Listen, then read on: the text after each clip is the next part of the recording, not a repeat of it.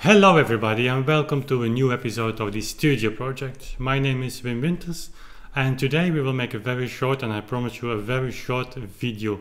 I have some things, I think 3 things to announce and just one little item to talk about. For those of you who are new to this channel or to this video series, we're making a video vlog series about our idea, our dream, and our dream is the dream of myself as a musician and my wife Anya, of rebuilding here the barn next to our house to a professional recording studio environment. And since the way to the decision and also for the execution of that, if we come that far, seems to be interesting to cover and to share with you. We're talking about actual technical items, but also the decisions we have to take on the field of marketing, actually management. We have mentioned in earlier episodes, and I will link them in the show notes below, that we were a few months ago in Vigo in Spain to meet Philip Newell, a really legendary sound engineer who worked in the 70s with the very young label Virgin with Richard Branson. Philip is designing and building recording studios all over the world for the last 20 years, and he probably is one of the most experienced persons out there to do this. And since he is in England, in Great Britain, near Manchester these weeks to visit family, we thought it might be interesting to invite him to come over to Belgium and to really have a physical look at the barn here next door and just make up a small or long to-do list so that we can actually start the preparation for that. And preparation works will be much of study works, thinking about what we actually want to do, what the implication of costs are, and at the end making the decision if we can jump that far or not. So Philip is coming here on Wednesday, 19th of August 2015, in case you're watching this video much later. And he will stay here at our house for 2 days and then return to Vigo to Brussels. And of course we will cover that, his visit, and maybe even an interview with him. Who knows? So that's coming up. Next thing that's coming up is that at the end of this holiday season, last week of August, again 2015 probably, we might go to Switzerland to pick up our Studer ATR tape recorder together with the mixing console 269, also from Studer. Restoration has been finished by Andreas Kuhn of Studer Analog Audio. And if you remember, and I will link up in the show notes as well, we made an earlier video that we will go to Switzerland to collect the 2 devices, but it didn't work out then because of an agenda issue that turned up really at the last minute. So we rescheduled that, and probably not next week, but the week thereafter we go, Anya and myself, maybe with the children, we don't know yet, to let them enjoy some Swiss mountains. They have never seen that before. We'll think about that and I'll come back to you when things are concrete. So that will be an exciting trip to Andreas Kuhn in Switzerland, hopefully with some video footage and maybe an interview as well.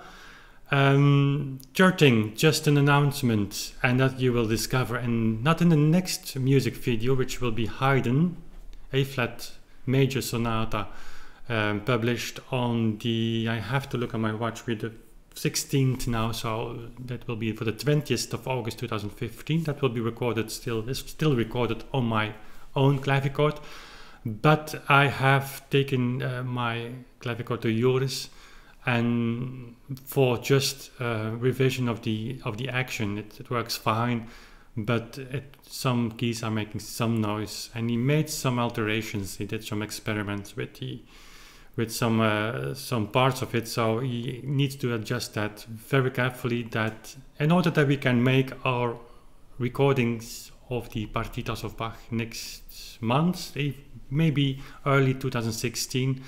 It would be a pity that the action would make too much noise. It's not that bad, but you know, we want to have things perfect.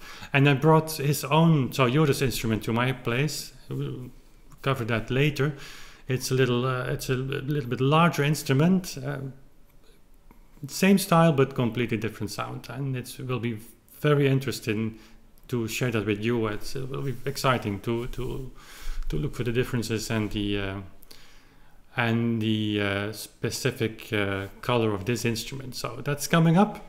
Last thing I want to talk about and is about the list video I uploaded last time, Jeu d'eau à la Villa d'Est, which was recorded at a house concert here in 2008. So it was an old recording, live recording, unedited. And just because I thought, well, it would be nice to celebrate the 100th video, about 100th video on the YouTube channel for Authentic Sound, to give you just something of old box stuff. But the reactions were very positive. It's far from what we're doing here on the channel with 18th century Baroque music and Viennese classic music, early 19th century Beethoven. The pianoforte that Joris is building now is coming, and you can follow that project more on Facebook, on the Authentic page of Facebook, than on the YouTube channel. I need to find time for covering that because it's so interesting. We were this week looking for the veneer, for the finish of the pianoforte. There are pictures of that on Facebook, so check it out if you're interested in that. So that's coming, but I must say, listening to this list recording, I feel again the love and the passion that I have also for that music. And that in that concert I played the complete third Année de Pèlerinage together with Frank Prelude Chorale et Fugue, and I was thinking, why should I not taking up the Erard piano again? It's now on its side behind the organ we have here, and just because of a matter of place, and we might put it back on his legs. And I'm thinking of asking Jan van den Hemel, who is a very accomplished, very fine, it's one of the best pianoforte builders actually living in Antwerp, but also one of the great experts on Erard.